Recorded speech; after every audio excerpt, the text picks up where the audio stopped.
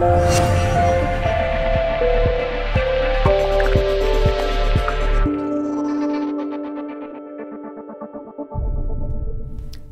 so in this video I'm going to show you another exposure blending technique called the fake grad filter technique.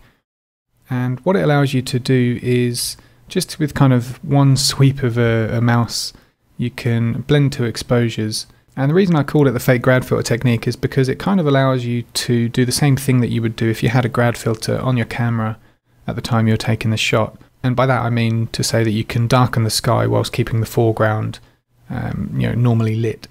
So in this case here I've got another two exposures that I've loaded into, well, each into their own individual layer.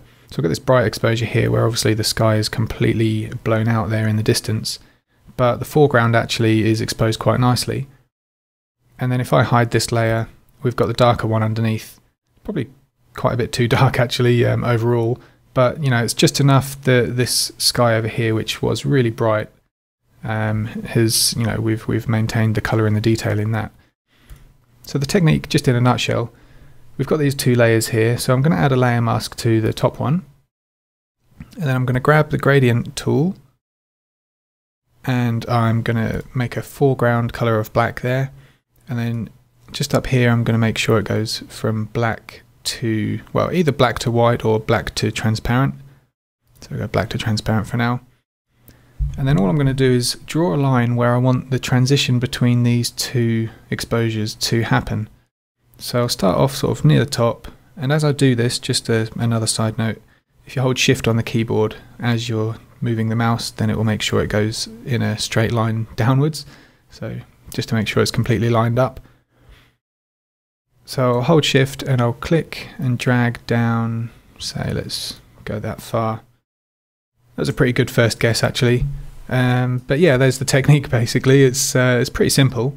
But what we've done in effect is, you know, darken that sky with the same type of effect that you would have if you just used a grad filter there to do the same thing on your camera.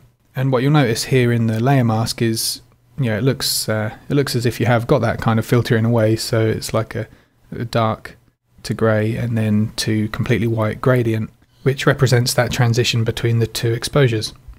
Now another cool trick that you can use, which makes this behave even more like a grad filter, is just to, you see this little chain link here in between the mask and the actual layer itself. If you click that to remove it, then what you can do is, with the mask highlighted, just pick the move tool. What you can do is, again, holding shift to make sure we're only going up and down rather than left and right, we can actually move that entire layer mask up and down to move that transition after we've already applied it. Now if I move it down here, we can see we've got this big sort of section up here where it's not being applied. All we need to do there is just grab the paint bucket tool in the mask and just fill that in to make that transition there at the top completely black.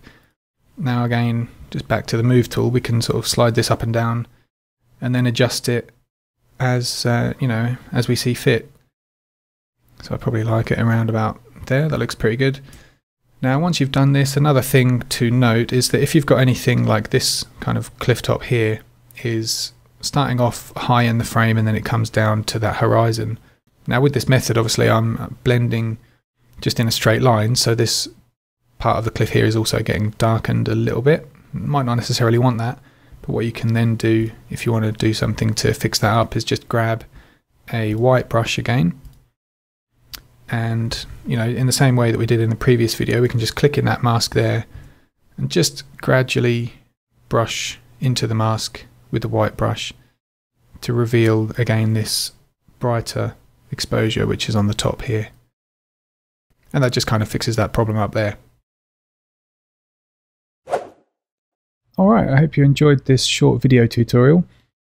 If you like shooting landscapes and you want to learn how to put all these individual tips and techniques that you're learning into a structured 6-step Photoshop workflow, then click the download button and I'll send you my free PDF cheat sheet that lays everything out for you step by step.